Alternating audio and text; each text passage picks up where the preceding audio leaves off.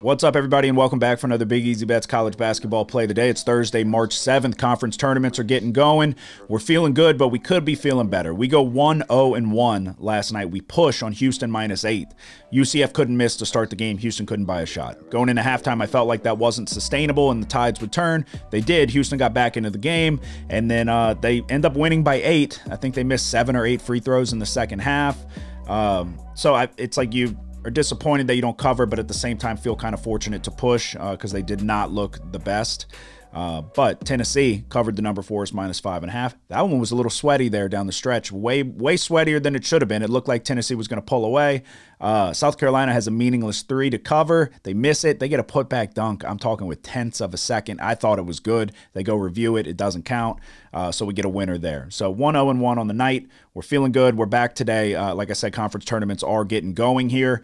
We're going to have 3 plays today, starting it off with Murray State taking on Missouri State. March Madness isn't here yet, but Arch Madness is here. These are pretty two evenly matched teams. The one glaring advantage appears to be from Missouri State in the rebounding category. They're 39th in the nation in rebounds per game. They really crash the glass. They don't allow many second chance opportunities.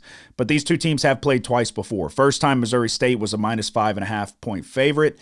They lost by 24 points. The second time, Murray State was a small favorite. They won by 10. Murray State won the rebounding battle in both of those games. Neither team has a lot of size here. The main low post player from Missouri State, N.J. Benson, has a problem with getting into foul trouble. If we see that again, life's going to be easier on the boards for Murray State, who don't shoot the ball very well from anywhere. So it's tough scoring for them. So add in a neutral site. Really one key player is 35% from the three-point line. Outside of that, nobody is touching that percentage. All the guards are right around 40% from the field. This comes down to I trust Murray State more in terms of scoring the ball on a neutral site, so we are going to lay the 2.5 with the Racers. Second play, ULL taking on Coastal Carolina. Louisiana Lafayette versus Coastal Carolina. It's another neutral site, typically means tough shooting nights. You pair that with UL's #1 perimeter defense. I expect points to be hard to come by for Coastal. Defensively, Coastal's given up nearly 79 points per game. UL won the first matchup by 8. They didn't cover the number. I think they were 10.5 point favorites in that one. But even with that, I'm going to lay the -12 here. I just think UL's the superior defense. Pair that with a Coastal defense that has a hard time stopping people. It's a big number, but we're going to go ahead and lay it with the Raging Cajuns -12. Our third and final play of the night. This one's going to be fun. Rutgers taking on Wisconsin. We're back on a game that involves the Badgers. Let's be honest, both of these teams stink. Wisconsin's lost 3 of their last 4 when it was really time to turn it on for a late postseason push. They couldn't do it. Rutgers, outside of curb-stomping Michigan, in the midst of their losing streak, they beat the crap out of Michigan. They've lost 4 out of their last 5. So there used to be a time where it was really tough to go to Wisconsin and win a basketball game.